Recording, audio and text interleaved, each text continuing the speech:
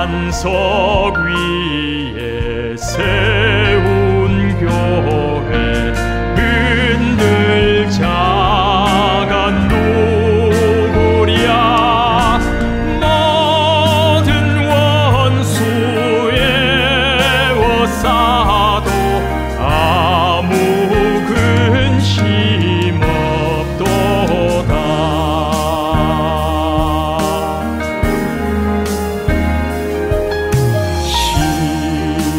시온성과 같은 교회 그의 영광 한없다.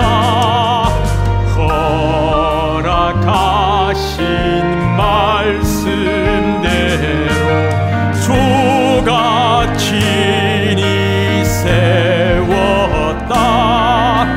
반석 위에 세운 교회 흔들 자가 누구랴 모든 원수에 워싸도 아무 근심 없도다.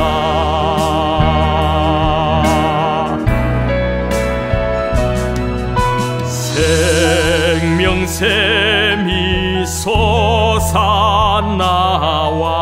모든 성도 마시니 언제든지 흘러넘쳐 부족함이 없도다.